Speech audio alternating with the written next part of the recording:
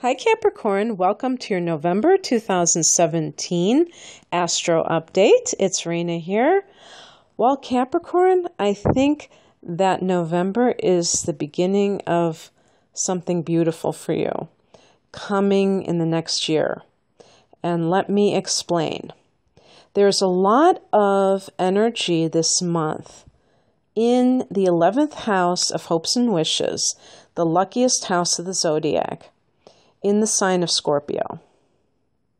The 11th house is also the house of friendships, groups that you belong to, and that can be very good for networking.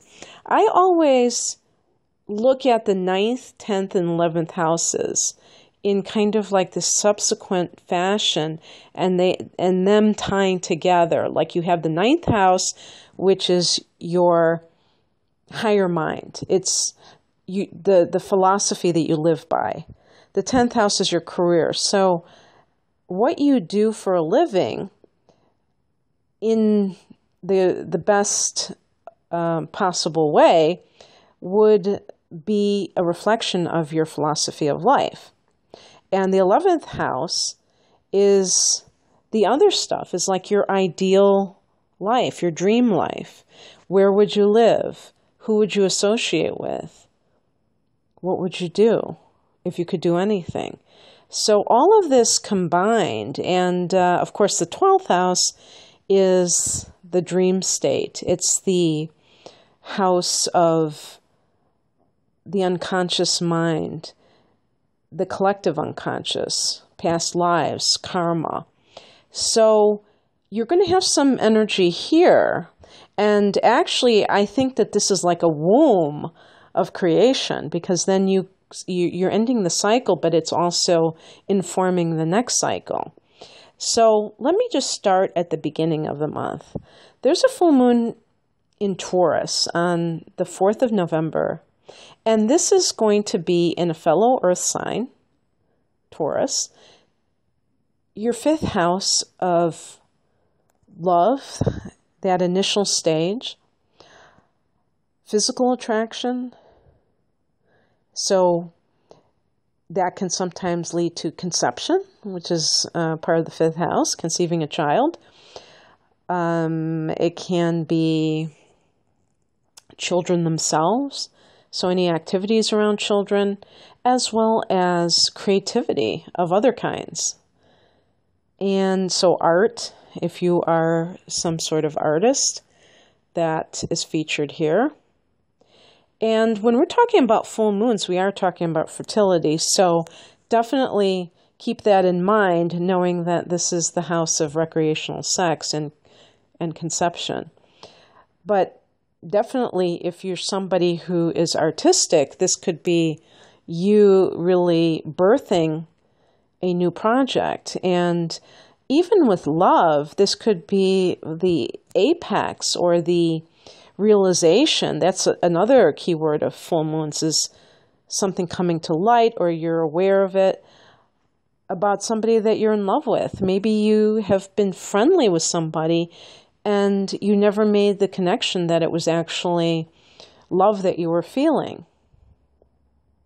Capricorns tend to be very pragmatic, so you're not necessarily hearts and flowers, unless you happen to have a moon in Libra or something like that. But you tend to view things from a very grounded perspective, but then even you might realize you're in love. Now, sometimes full moons can bring secrets to light and also lead to endings. So there's always the possibility, if you've been dating somebody and you find out that they are not who they appear to be, that you will call it quits. But I tend to look at full moons in a sense of potential rather than anything ending, which to me seems like it's diminishing. So what else is happening? Well, a couple of days after that, on the 7th, there are going to be 2 transits. Mercury into Sagittarius, which is that 12th house, that dream state, and Venus into your 11th house. And This is what I'm talking about with Venus in the 11th house. First off, this first week of the month could be a powerhouse for you because you have both Venus and Mars in the 10th house of career. And this is the house that you rule, Capricorn. So this area is near and dear to your heart. This could mean with Venus in the 10th house that you are coming into favor with your superiors at work as well as with the general public, the people that see what you do in terms of your career, because the 10th house is like center stage. It's at the top of the chart, and it's your place in the world. And Mars is there all month. So Mars is in Libra, really kind of like getting your butt in gear and getting you totally ambitious and totally on point. And Venus is like raking in the dough. So, Venus, wherever she travels, she can bring money with her. And this may be in the form of your career. Maybe you get a raise, I don't know. But you're going to be a busy little beaver as Mars really motivates you to like achieve more in your career. And so when Mercury goes into the 12th house on the 7th, you really are going to feel, I think, you might even have like kind of memories that come out of nowhere, vague anxieties that deal with issues that you may have buried very deeply. And Capricorn, this is par for the course. This happens to you every year around this time. It differs from year to year, but it's going to be in that November-December period where Mercury and the Sun, because the Sun goes into this 12th house on the 21st, and you've had Saturn here, for 2.5 years. And this is really, I think, the toughest place for Saturn in the 12th house. So take a bow, Capricorn. You did well. If you survived Saturn in the 12th house, maybe you should get a t-shirt printed up with that, because the 12th house can be difficult in terms of karmic influences. Saturn is a karmic planet. So you may have felt in a lot of ways that you were hamstrung, like your hands were tied. Like every time you tried to do something, you were held back. If you think that happened to you, just wait until December 20th when Saturn goes into your sign. You may feel so much better, and then with all these nice influences like, specifically Jupiter in your 11th house in the sign of Scorpio, this can really expand your ability to perhaps have your dreams come true. And I always talk about that 11th house being the luckiest house. In this month, there's even a new moon there, a new beginning, on the 18th at 26 degrees of Scorpio. So plant seeds of intention of long-range goals that you would like to achieve. And you may even want to write them down because supposedly that makes them easier to manifest. But yeah, I have really good feelings about this time for you, because Venus going into the 11th house on the 7th can mean that it's possible that you will get money to make one of the dreams come true that you have wanted. It's also true that you may find love through friendships.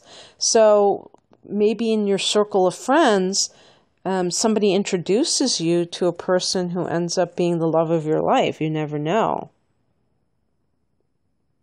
And I like the fact that Jupiter and Venus are both in that sector, when that new moon hits, because that could be all connected. There could be a whole new set of circumstances, including love, coming into your life that are part of that Jupiter cycle.